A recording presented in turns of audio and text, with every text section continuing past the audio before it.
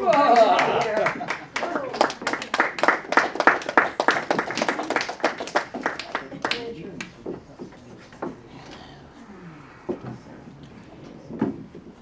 a good angle, motherfucker.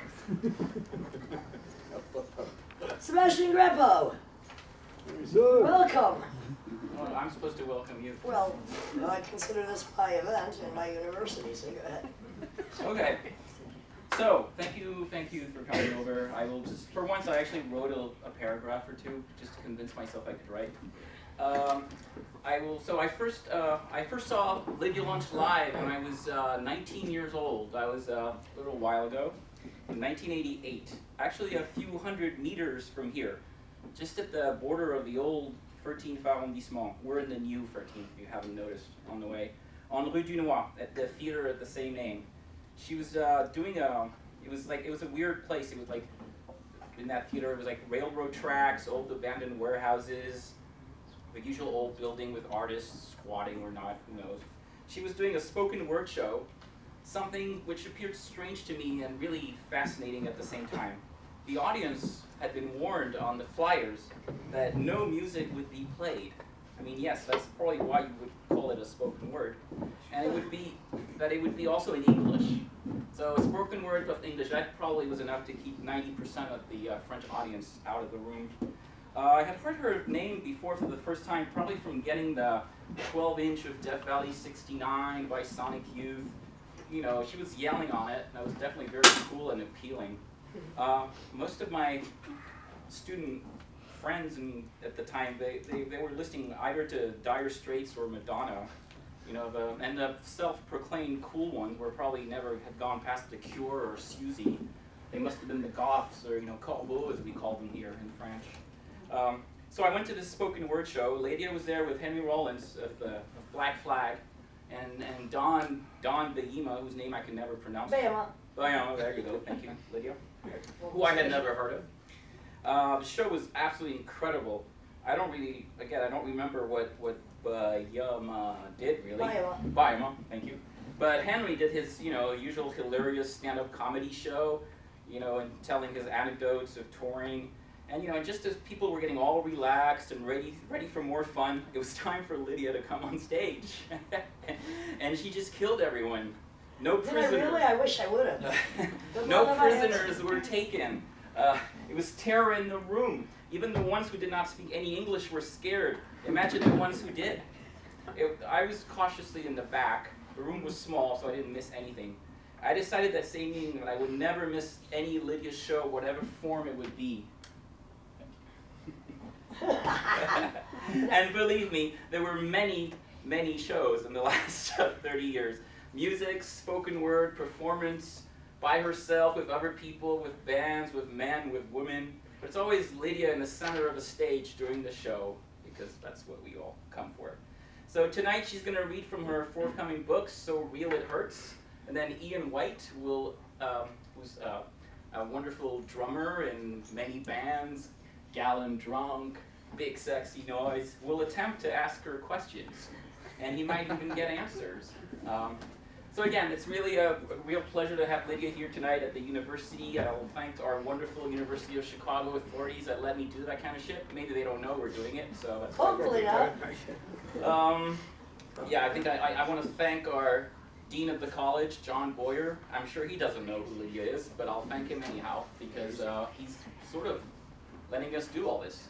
And I have a totally unexpected message. Lydia's very big in North Korea, and actually it's South Korea, but just to be contrarian.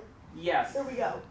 But Lydia has a big fan base out there, and she's Kim Sung-in is Il or whatever the fuck his name is a big friend of hers, and he sent through his spokeswoman I love a little dictators. message. Let me see. Let's get the sound on. Otherwise, there's no point. Okay, ready? This is Sebastian's creative tendencies. No. This is real. This is real. This is real time. The video just got in. There she is. Oh,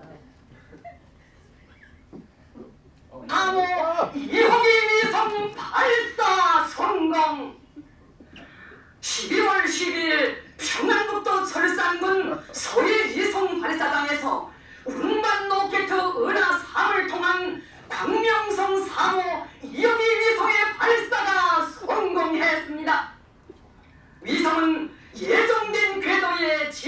하겠습니다. 고정 말씀드리겠습니다. 12월 12일 평남북도 절산군 소해 미성 발사장에서 운만 로켓 은하 3을 통한 광명성 3호 2호기 위성의 발사가 성공했습니다. 위성은 예정된 궤도에 진입했습니다. There we go. So, thank you, Kim Soon-il, for your support. I will just now turn on the video streaming, and you can get started. Let's. Excuse me. Didn't you mean to say I could start? Yes, my supreme leader can now begin her show. Please, supreme leader. Sébastien Greppo. Let me just start by saying the story goes as such. Big Sexy Noise, who Ian White was the drummer of, my cunt rock band, were playing somewhere in France, I don't remember when. Not that long ago, 10 years maybe. And Sébastien was there early, and so I approached him and said, "Excuse me, who are you? And why are you here?" And he said, "Well, I'm Sébastien." And like, "What do you do?" And he said that he worked here at the University of Chicago, Paris, and I said, as I would, "And when am I playing there?" And he said, "Oh, soon." And ever since, well, however long ago that was, I've decided to make this kind of a place I come to do whatever the fuck I want, and to extort money, of course, and to give the university what they deserve, which is some real education. Now, Ian White is going to do a small introduction. Thank you. Okay, yeah. Now this is an extract from a forthcoming book of Lydia's coming out called So Real It Hurts. Now, this was written by Anthony Bourdain, so I thought it was quite a fitting introduction to this whole thing. So this is what he says. Quote unquote. Yeah, quote. Lydia Lunch has, she says, never felt shame. She has loudly, consistently, and with astonishing persistence told the world what she thinks, giving exactly 0 fucks what the world thought in return. Since arriving in New York in 1976, the product of an abusive and epically awful childhood, she has since been nobody's victim. She became instead a self-described predator, never stopping, always hunting, cutting a swathe through the cultural jungle as the leader of the band Teenage Jesus and the Jerks, performance artist, underground film icon, and as a truly extraordinary writer. During a period that is still considered a golden time for art, music, and transgression, she was always the smartest person in the room, which is rarely That's a not hard to comfortable thing. be. Which is rarely a comfortable thing to be. As a 10th grade dropout. She continues to write sentences so ballistically perfect, so lethally designed that they always hit their targets and with deadly effect. So tonight she'll be reading from So Real It Hurts, which is the perfect title for this collection. It's a mission statement, a few bleeding slices straight from the butcher's shop. A sampler from an enormous archive of work that will no doubt be pored over by grad students, book lovers, film historians, music nerds, and straight-up perverts 100 years from now. Let's hope on choreographers as well. Yeah. All in all, a cross-section of sharply written, utterly unsparing, morbidly funny, cruel, painful, but always true stories. Lydia's never turned away from the ugliness or pain in the room. She watched unblinking, told us about it, in either unapologetically self-lacerated confession or a scalding howl of rage. Then she burned the whole motherfucking room and everything in it down to embers. If only! Thank you very much. A little history about the Reverend Ian White and myself. I can't remember, he claims that we met on a plane going to Athens to do a show of what? Improvisational music and poetry? Yeah, maybe, yes. What year? That must 15 have years been ago? 15, 18 years ago, so... 150 years ago. I don't know how we came to be, was that through James Johnston? No, it was probably through somebody else somebody said, this woman needs somebody to do something, and I said, okay, I don't know who this woman is, I don't know what this something is, but I'll do it, you know, so... Anyway, it didn't matter because Ian and I instantly formed some kind of perverse bond. And over the past 15 years, we've done various forms of music, from improvisational music with spoken word, illustrated word, which is what I call when I use video and music to illustrate the word. And then we were at a poetry festival in Italy a few years ago, and Ian said, we need to start a hard rock band. Yeah. As you do in a poetry festival. As you do at a poetry festival. And we just said, well, yeah, we both, I don't know, but we said, it has to be big, and it has to be sexy, and it has to be noisy. And so we formed a band called Big Sexy Noise. And since that, we've also done other projects, and he's now on this jaunt been performing his solo material with Marc Hurtado and I, who have been doing a tribute to Suicide, the band, not the act. Suicide being my first friends in New York when I landed there in 1976. Anyway, I'm reading from my book, So Real It Hurts. This piece is called 1967. And The Wire magazine, which is a British alternative magazine, basically about a lot of bad noise rock and horrible jazz, and occasionally a few good things, asked people to write essays about their favorite book or their favorite movie or their favorite album. And so they asked me to write a piece, so I wrote it about my favorite year, which is 1967, when I was 8 years old, and this is the story of it. Welcome. Blood buckets down the undulating walls. Invisible fists rage with superhuman strength and hammer the door. The ancient wood frame buckles, crumples, and heaves. The empty nursery reverberates with the mournful howl of a pitiful infant who cannot be located. I'm sitting cross-legged on the floor, clutching my throat, trembling, dry-mouthed, unable to breathe. The Haunting of Hill House is the most terrifying movie I've ever seen. I'm 8 years old.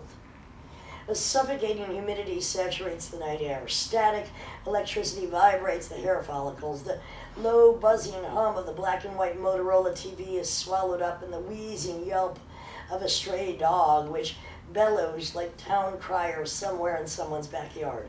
His hurried yapping immediately mimicked and amplified by every mutt in the neighborhood, and a round robin of barks and howls, a desperate warning cry which signals the coming maelstrom.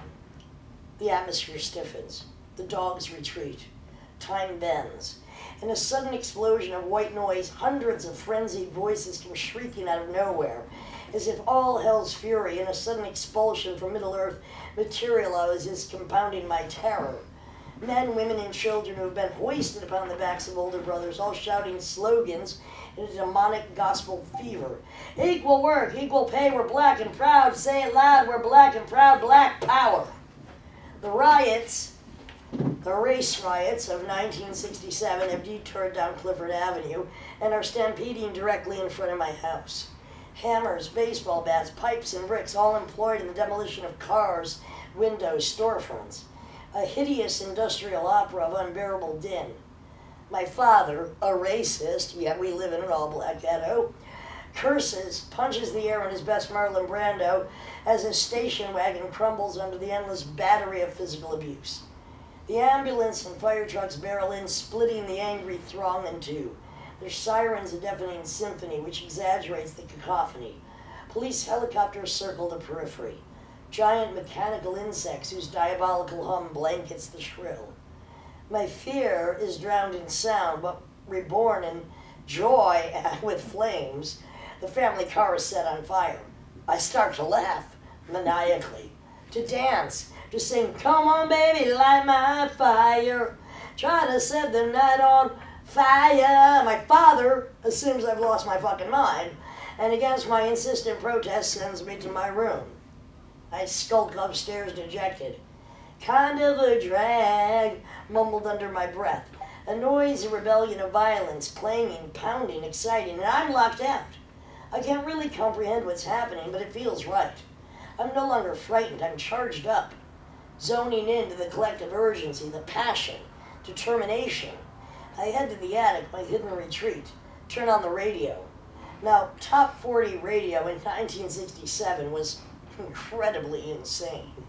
White Rabbit by the Jefferson Airplane, 7 Rooms of Bloom, Funky Broadway, The Hunter Gets Captured by the Game, Are You Experienced by Jimi Hendrix, back to back. I had no idea what any of these songs were referencing or what they really meant or how subversive they really were. I just used the radio to disappear, to escape from my family, to enter another dimension, to melt inside a psychedelic soundstage which cascaded out through the airwaves, filling my already fractured psyche with a throbbing, slinky, funkified soul music, where soaring rhythms and strangled guitars took me out of myself and gave me goosebumps. I wake up in a cold sweat, James Brown stimulated me in ways I could only express by shaking my ass, flapping my arms, and stamping my feet. Jimmy Lee Johnson, the 7-year-old black boy next door, skinny legs and all, had the entire James Brown catalog dropped down to one knee and used his sweatshirt as a cape routine down pat. It was the first time anyone flirted with me. I was amazed by his mimicry, his fluidity. His tiny body really knew how to shake a tail feather. He must have caught James Brown on the Ed Sullivan Show. Everybody was glued to the TV on Saturday nights, the Rolling Stones doing Let's Spend the Night Together, the Animals, George Carlin, the best American comedian, all penetrated my unformed psyche, courtesy of Ed Sullivan. Even the infamous Doors controversy where Jim Morrison refused to change, I knew we couldn't get much higher, subsequently banning the Doors from future appearances, struck a raw nerve in my adolescent conscience. Music is the connective tissue between protest, rebellion, violence, sexual awareness, and community. It's just the way it is. Summer of Love, what a bold-faced fucking lie. Reagan was elected governor of California. Lyndon B. Johnson increased troop presence in Vietnam, ignoring the massive demonstrations which rocked the nightly news. 70,000 people strong in New York City alone protesting. Race riots stormed through Cleveland, Detroit, Watts, Birmingham, Alabama, Rochester, my hometown, New York City, and hundreds of other cities, inflaming tensions. Muhammad Ali was stripped of his World Heavyweight Championship for refusing the draft, refusing to go to Vietnam. Carl Wilson of the Beach Boys wouldn't go to war either and got tied up in a 5-year legal battle, which he eventually won. The Boston Strangler, sideline, was sentenced to life in prison and escaped from the institution he was held in. In 1967, bread was 22 cents a loaf. A gallon of gas was 28 cents, and the inner city ghetto, which I called home, was brimming with hardworking people with attitude and conviction, whose lust for life couldn't be beaten out of them by piss-poor housing conditions, lousy pay, the police, or politicians. They taught me to fight for what I believed in, take pride in what I did, never give up, keep the faith, and when hoping for a better tomorrow isn't enough, turn up the goddamn music and dance them blues away. Well, you can take the wigger out of the ghetto, but you can't take the ghetto out of the wigger. And after all, the world is a ghetto.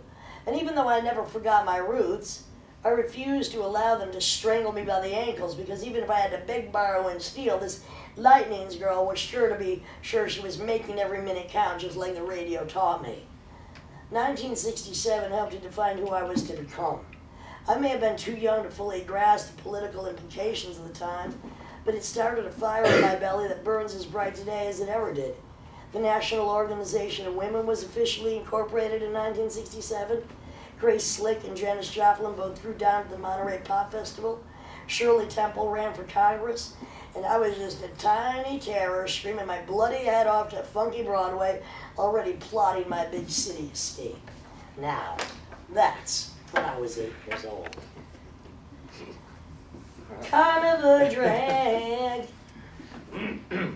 So, I mean, the thing I was really wanting to know as well is like, so growing up in obviously a ghetto, and you were drawn towards music, and so what did that obviously brought you some sort of a defense mechanism or something to actually deal with your surroundings, or and what was it about the music that actually gave you some sort of hope or some sort of reassurance? Because, I mean, at 8, the radio was all you had. You didn't have, a stereo. You didn't have records. You could only, and because the music was so radical, and even if you didn't know what it was, and even though, I mean, in Britain there were a lot of, music shows starting at that period. We did have Ed Sullivan. He had a lot of controversial acts. It just gave you the feeling that was a salvation, that was some kind of salve to a wound. What's interesting to me is when I wrote this piece, I had to consult my cousins who were 10 years older than I was, and they didn't live in the ghetto, they lived in the suburbs, to just say, you know, because my house actually had a helicopter crash 2 blocks away. There were hundreds of people in the street, hundreds arrested. It was right in front of my house while I'm watching a horror movie. But then when I started talking to my cousin, they go, well, that was 67. What about the race riots of 64? And I'm like, wait a minute. So between the ages of 5 and 8, basically, to my psyche, I'm living with a maniac who's my father. I'm living in a war zone, which is a black inner city ghetto. And that highly influenced me. And also because I was on the side of the protesters. I don't know how or why. But I didn't remember until my cousin reminded me that there wasn't just one riot I lived through, it was 2. Now, that's a mini war for a child. So I think that's what always made me feel as if I'm a one-woman army. And I think you can, you know, through your music, it's obviously, you know, there's a lot of that movement that from that time, certainly the soul, there's a lot of soul in your music, and even in the performance that you do, it's actually very confrontational. That's quite, you know, it's trying to get something out of people, but also there is a very, I suppose, a very positive element to it. Well, what's interesting is nobody has ever accused me of doing soul music except for Ian White, which is great, because he does see the soul in my music. I don't do music that's influenced by rhythm and blues, the blues, or even any of the bands I name, but they highly influence me. Just because my music, because when I decided then, so all right, I'm 8. So by 12, when literature came into my life, and I don't even know how because my parents never read a book in their life, but when I found the writing of Henry Miller, Hubert Selby, Genet, the Marquis de Sade, and at 12 started reading, I don't even know how I got these books, I felt that there was a hole in literature, more so than even in music, because I wasn't, you know, there was a hole in literature from not even a female or feminine voice, but we'll call it that if you will, that there was this vacancy. And that is what really inspired me to start creating. So by 12, I'm writing. Horrible poetry, of course. But the whole, again, the protest of, because I hadn't read any books that protest except the books, the authors I just mentioned, I think, protest against normality. They wrote about their real life in a slightly fictionalized way. And I knew by 12 that I had to do what I was going to do. I was convinced I knew what I had to do, and it was going to be word-based. And so I ran away to New York at 13 for a few days. This was 73, snuck out my basement window, got a ride to the Greyhound station from my girlfriend's father across the street, and we went to New York, which was, 73 to mid-80s was just completely bankrupt, bulldozed, desperate, dark, dirty, wonderful. But I knew at 13, I better go back and get a little money if I wanted to come back and do something. So I went back to upstate for a while. And this next story is about what happened when I decided to actually just say, and I have to give it to, I dropped out of, I love speaking at universities because I dropped out of school in the 10th grade because my English teacher, I wouldn't read John Steinbeck or other American writers because I'd already read de Sade, and I'm like, I'm not reading fucking Grapes of Wrath when I've read Philosophy in the Bedroom, or a dialogue between priest and a dying man, or Genet, or Thief's Journal, or Last Exit to Brooklyn. I'll write something, and my English teacher was wise enough to say to me, you know, you really don't belong here, do you? And I said, you know what? You're really right. And I walked out the fucking door at 15, you're supposed to be 16 to quit school, and said, thank you very much. And I have to hand it to her because at that point then, I got a fake ID, got a job, made money, got on the Greyhound again, and this is what the story is. This is my story about No Wave. I hit Manhattan as a teen terror in 1976, inspired by the manic ravings of Lester Bangs in Cream magazine, the Velvet Underground's sarcastic wit, the glamour of the New York Dolls' first album, I Love Men Who Dress in Drag, and the poetic scat of Piss Factory in my opinion, her best record, by Patti Smith. I snuck out my bedroom window, jumped on a Greyhound bus, and crash landed in a bigger ghetto than the one I had just escaped from. But with $200, which in 1976 was about $2 grand, but I was always a hustler, in my back pocket and a notebook full of misanthropic rantings, sporting a baby face which belied a hustler's instinct and a killer urge to destroy everything that had inspired me, I didn't really give a flying fuck if the Bowery smelled like dog shit. I wasn't expecting the toilets at CBGB's to be the bookend to Duchamp's urinals, but then again, maybe 1977 had more in common with 1917 than anyone would have imagined. New York City during the late 1970s and early 80s was a beautifully ravaged slag, impoverished and neglected after suffering from decades of abuse and battery. She stunk of sex, drugs, and aerosol paint. Her breath hung heavy, a sweet tubercular, a sticky and vicious thing. She leaked from every pore like a sexy corpse unable to give up the ghost. A succubus that fed on new meat and fresh blood, who in turn suckled on her like greedy parasites, alchemizing her putrefaction into a breeding ground of intoxicating fauna. A contaminated nursery overrun with toxic belladonna, a deadly nightshade whose blossoms mocked death by embracing a life which defied death, and I have always defied death, which in turn mocks everything else. Long before the family-friendly gentrification and capital gain criminality whitewashed New York City, thank you Rudolph fucking Giuliani, of all its kaleidoscopic perversion in order to make it safe for anyone who could afford the ridiculous rents charged for shoebox-sized apartments, the Lower East Side played crash pad, shooting gallery, and bordello to dozens of art school dropouts, avant-noise musicians, radical poets, no-budget filmmakers, and fly-on-the-wall photographers, who all lived in glorious squalor, in cheap tenement flats spitting distance from each other's front window. A drug-fueled, no-holes-barred, blood-soaked pornucopia of art terrorists documenting their personal descent into the bowels of an inferno in a city which felt like the lunatics had taken over the asylum, and they fucking did. Now, creativity acts as a rogue virus spontaneously combusting, splattering the brain matter of its host carrier across a finite terrain for a fleeting amount of time, forever staining the landscape. Hippie radicals flocked to Haight-Ashbury during the Summer of Love, seeking revolution before the acid wore off. Heavyweight Southern African Americans migrated north, looking for paid work, and ended up singing the blues in Chicago in the 1940s. The devil hollered when he caught his great balls of fire in Memphis throughout the 1950s, where rock and roll was born.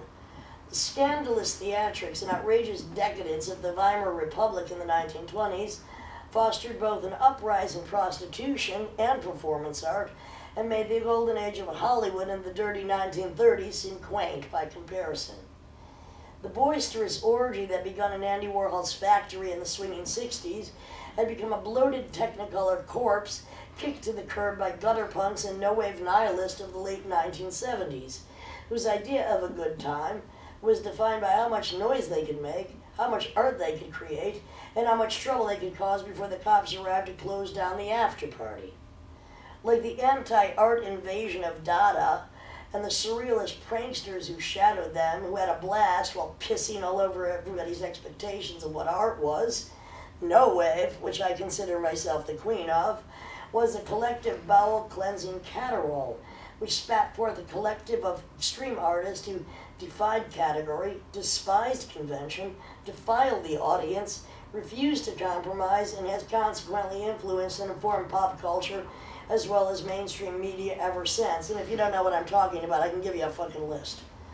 It's only a movement in retrospect.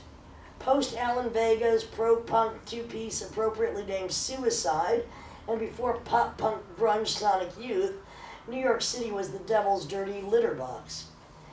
No Wave was the bastard offspring of Taxi Driver, Times Square, Son of Sam, the blackout of 1977, the dud of the Summer of Love, the hate fuck of Charles Manson, the hell of the Vietnam War, Kent State, Kennedy assassinations.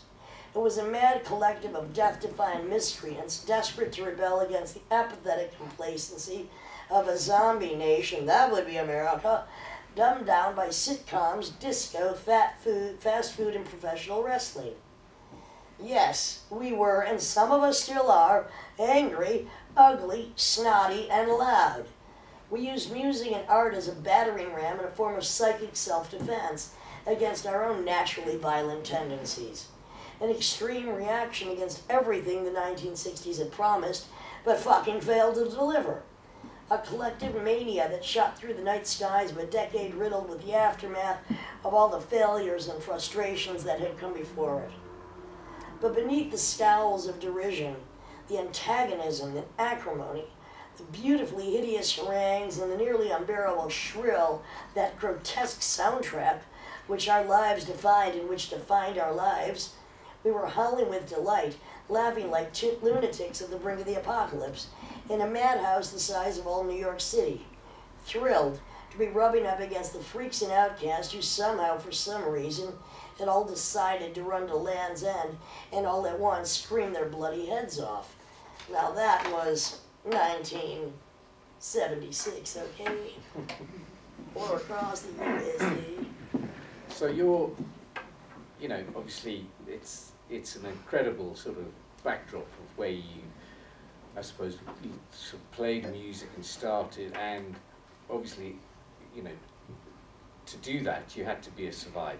It's very clear to me when I've talked to you before. I mean, I remember you talking to me about stealing people's electricity from other buildings to survive, stealing food, and if you don't mind me saying, selling drugs on Washington Square, whatever, you know, to make a living, you know, going down to St. Mark's Place, getting a prescription saying, I feel a bit overweight, can I have some sleep? I'm a little bit fat, can I have some Black Beauties? I need to sleep, can I have some Valium? And then going down to sell them. Selling to old men. And I think, you know... Well, wait, let's not forget the best trick of all that I perfected as a young hustler. A yellow notepad on the corner of 6th Avenue and A Street with a pen, approaching women with children, asking for $1 for the American Cancer Foundation because children are born with cancer. All I needed was $10 a day to survive in New York then, which is hard to imagine because you need $10 a minute now, literally. No, absolutely. And I remember always asking you, you know, and you couldn't even remember really how you survived because nobody had any means of income. You were doing, well, I can remember this, is that, for instance, my first apartment that I officially had cost $75, so $10 a day for 30 days is $300. You need $75 for rent, the rest is for fun. And do you think, I mean... Well, and I got my name Lunch by stealing food from my hungry friends. That's right. And actually being that way and growing up like that in a way, to, you know, through music and everything, is that why perhaps you've never stood still and you've always, because, you know, I've known you for a long time and you've always been somebody who moves on. No, you never look towards the past. You'll only talk about it if you're asked about it. You don't focus on that. Don't romanticize it. And it's not necessarily about who you are now and about the future, but I think because of all of that, I've always thought that that's why you continually move, you continually changing, you're continually searching for things to make sense. Well, let's not forget me, I am a multiple schizophrenic, functioning though I am, so hello, there we go.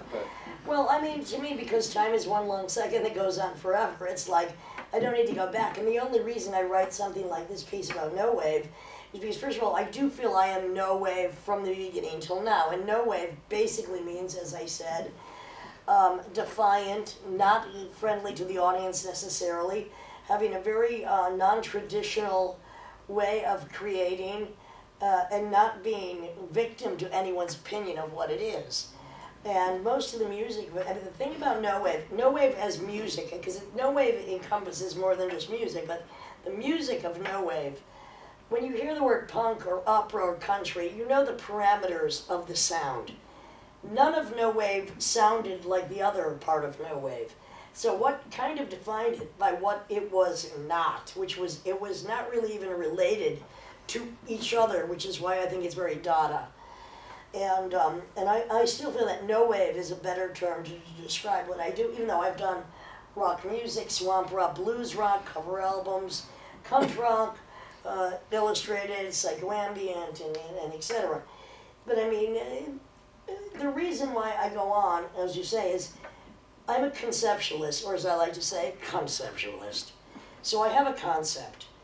Then I decide who the appropriate people are to help me create that concept. I never think, oh, I want to work with that person. And I've worked with some incredible people, but they never come first. The concept comes first. And usually, especially in the beginning, sometimes I would have 2 or 3 concepts at once. Find the people that did it. I knew it wasn't going to be popular anyway, so why not have 3 projects, which I always have at least 3 projects going, to describe, which nobody ever seems to get. David Bowie was very inspirational to me because he was such a chameleon.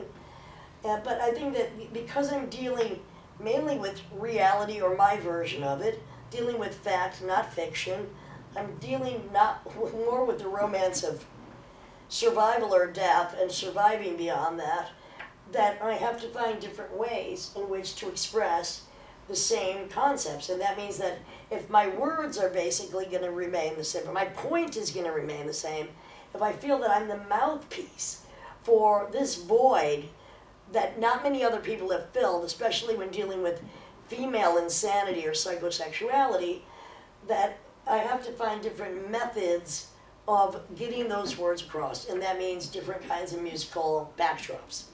So that's why the music has changed. That's why I've had so many collaborators, and happy always for collaborators, because, well, as you know, what a pleasure it is to work with me. Right, yeah. And also, why don't you talk about that a little bit there, Ian? But I think, you've always, the people who are attracted to you always seem to be people who are on the margins of society, the people who are disenfranchised, people who, and they see something incredibly positive and inspirational. I mean, like I did when I first started playing with you, and it's a continual inspiration to me, because you're, and as you go along with somebody and you get to know them and you play with them. I mean, sure he's happy, really, underneath it all. Well, yeah, I mean, I've laughed myself almost to death. That's true, he's almost when with we've himself. been on tour, people might not assume that you're a very incredibly amusing, positive person, but in fact... I think I'm fucking hilarious. But I mean, people tend to paint their fear on my face, like, because there are so few examples of aggressive, passionate, articulate women, there's not many, that she must be a bitch. Excuse me? Probably the easiest person you've ever worked with. Well, without a question. Oh, you laugh, but who comes on more shows than anybody? He knows. No, but it's true. And I think Greppo the Grappler! And I think what are you chuckling about? Wait, I want to hear Sebastian's opinion. You're the easiest person to get along with. You only say that because I'm your supreme leader. No. I confirm that. Why? Because I think usually the people who say, oh, Lydia Lunch is a bitch, Lydia Lunch this, they're the ones who try to screw around with you, and you told them to fuck off and they didn't accept it. That's the only... If you're nice, if you're the promoter and you pay in time, Lydia will be nice. If you're the audience, I'm usually nice. If you come drunk at a show, she I won't be nice. I will have Greppo the Grappler kick your ass out. Again, it's about people painting their fear on my face, because they have so few examples of somebody who can be aggressive, yet not be... Look, I'm paid to be a bitch. I don't do that in my spare time. Like, night rolls around, I'm a fucking hedonist. Now, let me tell you where it all started, all right? And this is my introduction to my book, So Real It Hurts. And this is kind of where it all started. It's called Death Defied by 1,000 Cuts. I was born surrounded by death. My mother miscarried before me, after me, and I was born choking the life out of my dead twin brother. At the age of 6, my grandmother, a cruel Sicilian witch with long white hair, which smelled of camphor, died in bed while sleeping beside me. For years afterwards, I was chased through the fruit cellar by the evil apparition of her heinous cackle. My mother was surrounded by death too. 11 brothers and sisters, only 3 of which lived to see adulthood. Pneumonia, tuberculosis, cancer, diabetes, stroke, a sick brood indeed. I spent my formative years in a town where the future hillside strangler, Kenneth Bianchi, conducted his first experiments in lust killings. Month after month, the lurid details of his latest victim, always a pre-adolescent girl my age at the time, would be splayed across the evening news or the front page of the daily paper, grid marking the map of bodies I was convinced I was next to join. Years later, I survived a cocaine-induced killing spree by satanic heartthrob Richard Ramirez, the Night Stalker, who must have gotten his psychic signals crossed when instead of sneaking into my bungalow for a few carefree hours of hard metal and soft flesh, took a left turn and missed my apartment by a mere 3 blocks. Although at the time, in the advanced stages of a sick addiction to adrenaline and the endless possibility of death's black magnetism, I felt as if I had already spent many a new moon subjugated to the Night Stalker's unique charisma. Richard Ramirez never knew me, but I felt as if we were dating. By nature, I am death-defiant. I have survived illnesses which have killed us mortals: burst appendix, infected lymph nodes, E. coli, unintended intraoperative awareness, the result of an undetected and unwanted ectopic pregnancy which exploded, filling my body with pus and poison blood, causing me to black out until I woke up seizing with the unbearable horror of being paralyzed under a Russian surgeon's vicious butchery in a scuzzy community hospital in downtown Los Angeles. I was surrounded by blinding white light, which was in fact not the light, but the fluorescent overheads, which I floated eye level with while silently screeching and beseeching every god, goddess, and demon whom I thought worthy of summoning as I begged for death, begged for relief, begged to be set free from what I assumed was hell's ultimate punishment: eternal, unceasing, unrelenting physical pain. That's what happens when you wake up on the operating table. Not enough anesthesia will do that to a fucking person. I've been stabbed in the gut an eighth of an inch short of pancreatic poisoning.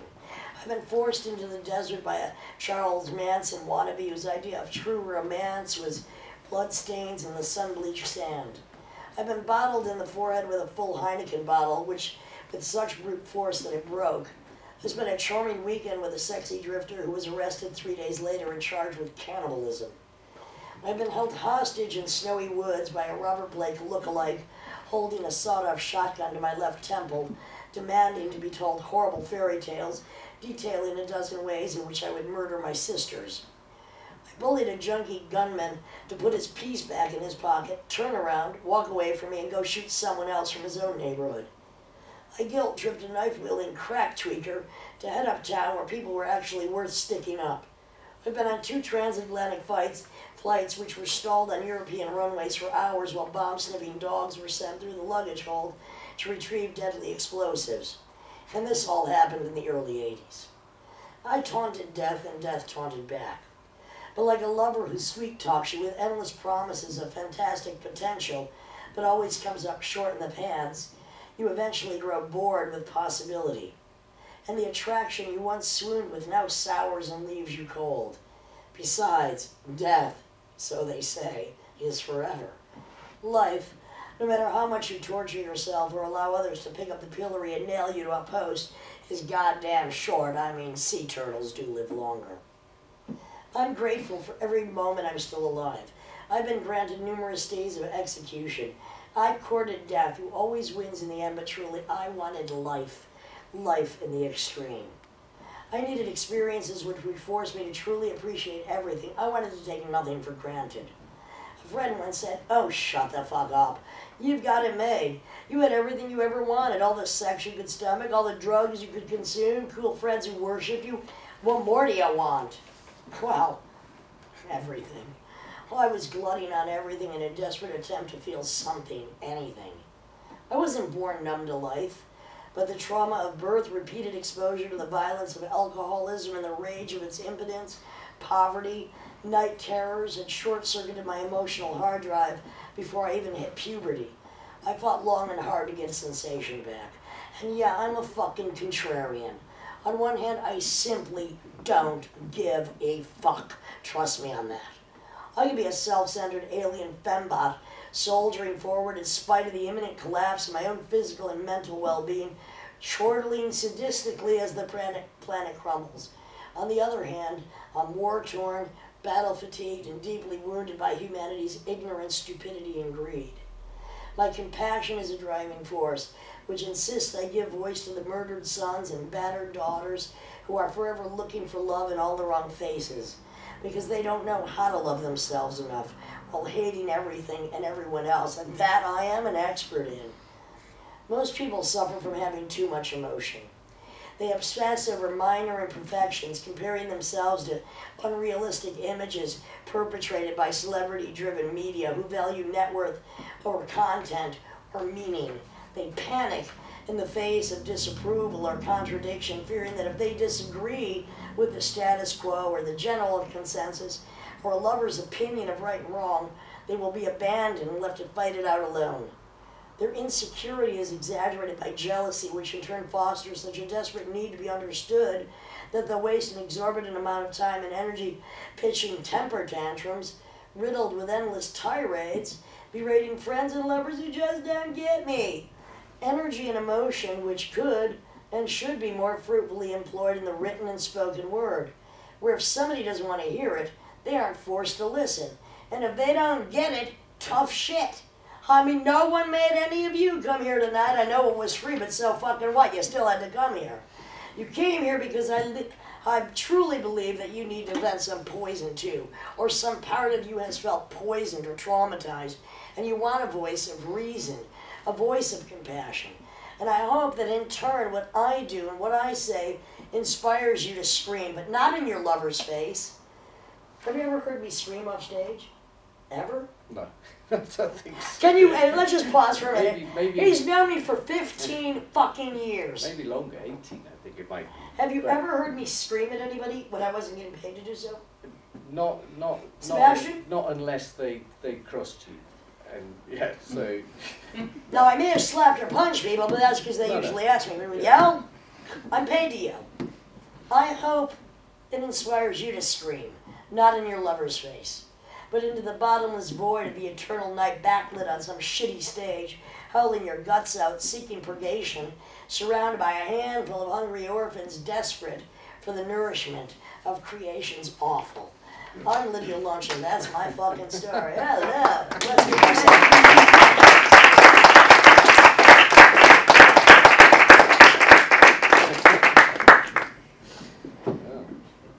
Ian White.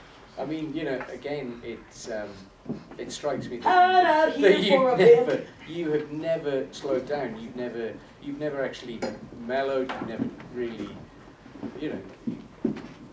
And so you still have that same need and that same passion to do this, you know, and you still have the same adrenaline. So do you still feed off that rush, that need to do it? Obviously, you know. Need to be. Well, look.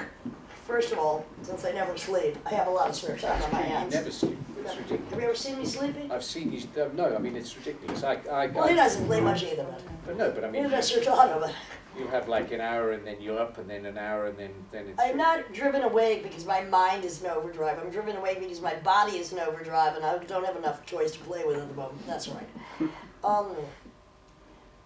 When I first knew I had to start doing something, and I knew it had to be spoken word, but there wasn't spoken word at that time because it was post-Beat generation. It was post-Patti Smith rock poetry. But I, at the same time, strangely enough, Henry Rollins and Jello Biafra and Exene Cervenka, because of the politics of America, we all decided on the East and the West Coast to start doing spoken word. But the reason I first started writing was because whatever my story was, I knew my story wasn't the worst story. I knew I had to speak for other people as well. My story is not the worst one. So I grew up in a ghetto, so my father was a maniac. I also had a lot of good times. My father would also drive me to rock concerts and pick me up at 2 o'clock in the morning at the age of 13, thank you very much. So whatever his mania was, a lot of people have it much worse, but they can't necessarily talk about it. So I always felt it was my job, and I guess why I'm still propelled to do this is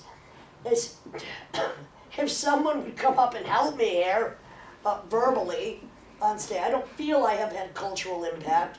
So don't name Riot Girls, because they're not my progeny, because that's just lousy punk rock music. And it's not that I wish I could pass the torch. It's that at around the age of 14, I felt like I would be the oldest living woman of rage, and I would have to just keep doing it. And it's not only for me, it's because other people somehow, even if their life doesn't encompass any of this shit I just talked about, they have some wound, they have some trauma, they have some otherness, they have some need to hear a voice which they hear nowhere else, and that happens to be mine. So. And you never seem to tire of people coming to you, you know, after gigs, after performances, whatever, and they will unburden themselves. Teresa. No, but it's true. I mean, I've seen it for years and years, and they unburden themselves, and you know, they leave. They always seem to leave in a better place. Actually, strangely enough. A hug can mean a lot to people, and it's like, look, I can't solve anybody. It's just. No, but. And again, it's not that the problems are the same, the issues are the same, but it's that the wound might be similar. And you don't get tired of hearing. Of course I fucking do. Yeah, exactly. But I mean, people, I mean, it's so little. So little means so much. So yes, it's like, can I have a selfie? Can I have a selfie? And then they never want to show you. That's very annoying. It's like, excuse me, I know the flash, higher up. If I have to say that one more 1,000 times, I'm sure I will. But if so little, I mean, an autograph, that's so silly to me. No. But if that means something to someone, and by the way, we're going to be selling, I don't have copies of the book I just read from, but I have copies of Paradoxia and Will Work for Drugs in French. Sorry for all of you English speakers. And some Big Sexy Noise CDs that if anybody wants to buy them, since you got them for fucking free, support an artist. But I mean, if so little means so much to people, I can't. Yeah, but I also mean, you know, when you know, people will come to you and say, I heard your performance, or I saw something when I was really young. That means everything to me. Yeah, and I mean, that's an incredible thing to know. Even if one person in the world is you've given sort of some sort of hope, some sort of strength to that. But I mean, of course, there's hundreds of people. Well, I mean, maybe dozens. You know, but maybe thousands. That's an amazing. Yeah, 1,000, million. That's an amazing. Oh yeah. That's an amazing thing. Millions, only half of them are dead. Yeah. What's interesting to me is when people come up and say, "Oh, I love your music," and I'm like, "Which era?" And I'm not being a dick about that. It's just that because I've been performing for 42 years, like 20 years longer than some of you have been alive, it gives me kind of an insight into what type of music they might have picked up on. Like, they thought, oh, that was goth, 1330, that was swamp rock, or that was Rolling Stone. So it's kind of interesting to me because it could be people that like all of my music. Certainly I don't make my music to be liked by everybody or even anybody. I don't give a shit. But it's interesting when, you know, you just don't give me a blanket statement. Oh, I like your music. Oh, you really would? What album would that be? Of the 400 songs I've written. It's just interesting to me because it might have been a period in their life where that record meant something to them. And it's not that I can define them by that, but it just gives me that small insight. It's interesting because then they often just start flushing like, suddenly blank. They might have heard 300 songs and they're like, Yeah. Whatever. Any questions or answers? Answers. That's what I'd love to hear, some answers. Anybody got any answers? Yeah, I have an answer. Great. I think you come into people's lives at the exact right moment for them. I only hope so. Because I've lived this long, and... What, you be 22? Fuck no. You look great. You look great. We do look good. We look fucking amazing. And it's because I've lived this long, and somehow or another... And when did I come into your life? Just this minute. Excellent! Wow! And I love I'm that! just fucking amazed that somehow or I love another that. I've danced around you my whole I entire love life. that. Oh, see, that to me is, it's bizarre, but when people, for whatever strange reason, suddenly drop in, I'm very happy about that. It was a therapeutic invitation. Not as happy as I am, believe me. Would you like copies of this? Yes, please. Can I have them? Yes! Fuck. Changing my life here, woman. Buy a book! Thank you. See, I love that because she's saying it's at the right moment. I don't even know, but I'm sure it is the right moment in your life. I didn't know how much I needed you. I'm here for you, baby. Can we have a hug? Yeah. Thank you. Oh my God.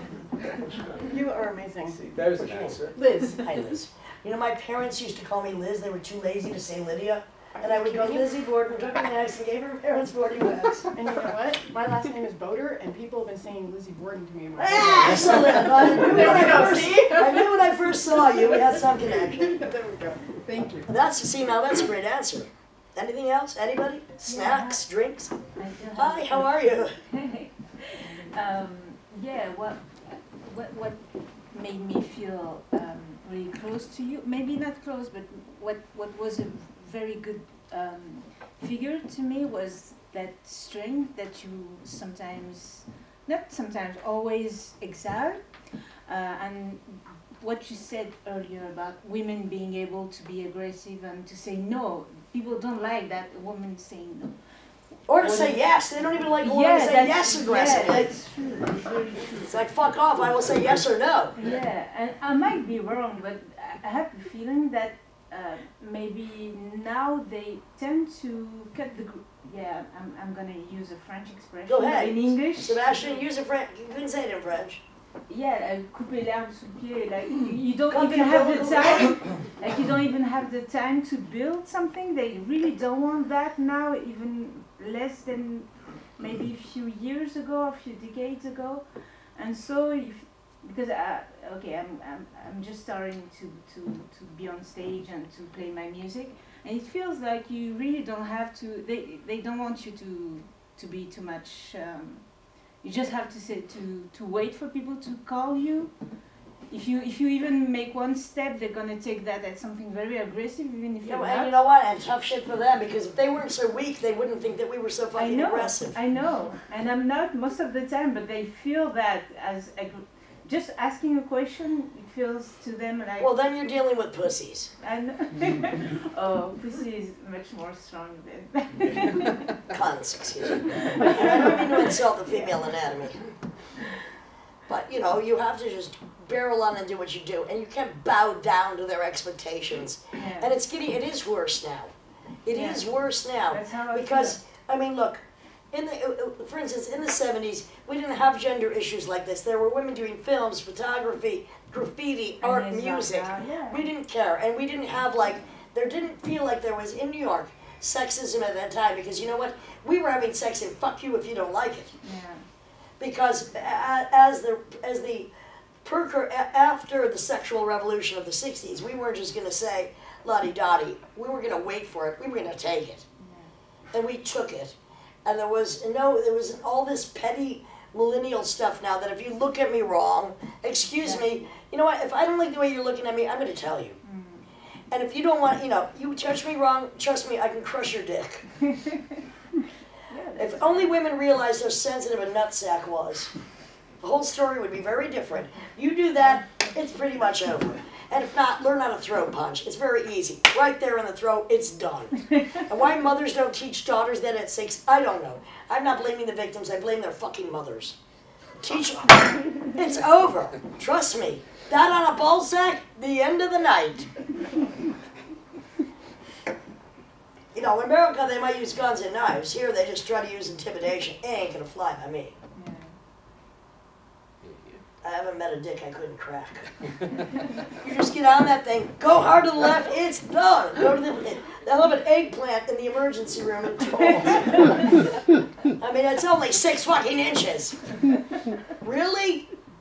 We weigh what? We don't even need to know. 6 inches about what? 2 ounces. I'm like 150 good pounds, honey. How dare you? Really? I think I'm in the winning. I think I have the winning hand. I got 2 fucking hands. You got 1 dick. Yeah. You want to try me?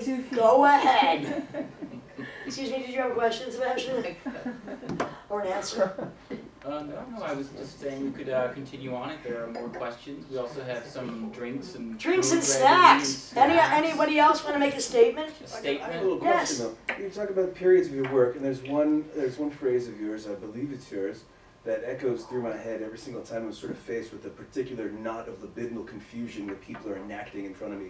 And it's like, this is a ballad of sex as an animal act. Fucked up by your emotions. It explains everything. I will just quote him quoting me, a battle of sex as an animal act fucked up by your emotions. Thank you. That pretty much is it.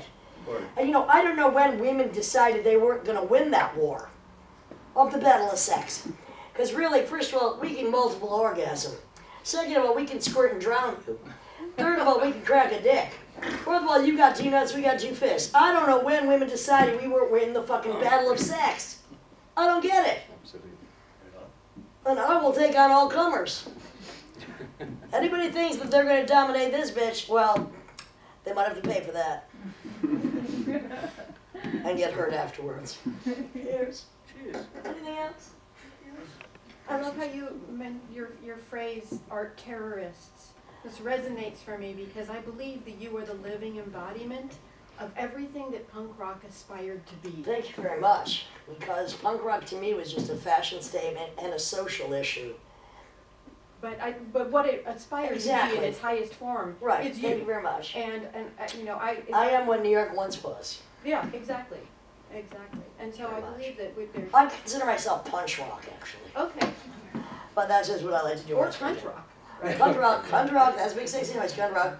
Big Sexy Noise main song is Your Love Don't Pay My Fucking Rent. You can look it up, honey, it's on YouTube. Trust the bitch. Anything else? Anybody? Kit, you got a question? Or you got an answer? No? But you said you like when people tell you what kind of music they like. Yeah, well, of course. But what if they like the icon that you are? Do you like that? What icon that I am? They do. I hear them talking. They just like my look? It's not on, no, it's well, not what do you mean? I don't know what you mean exactly. I mean, I don't know, it's like some kind that has to do with obviously music, but also you know, I'm not going to tell them what to like or not like. I don't really, it's only when I meet them personally do I give a shit. I can't care what goes on behind my, and also, you know, I don't do social media, I don't do Twitter, I don't do Instagram. Sebastian runs my Facebook. Don't leave a fucking comment because nobody will read it. It's really a billboard. If you want to be my friend or talk to me, I want to look you in the eyes. Yeah. Otherwise, it's ass book. All right, ass clown book. I know that's helpful for some people, but for me, I don't have the time. I like to see people one-on-one, and I will talk to anybody. But I do not have time to read graffiti on a bathroom wall. Anything else before we have snacks and drinks? Snacks and drinks! Voila! Voila! Give yourself a hand on the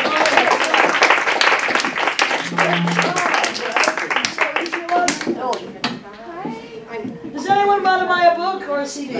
Yeah. Not? That's all right too. Oh, I never even watch.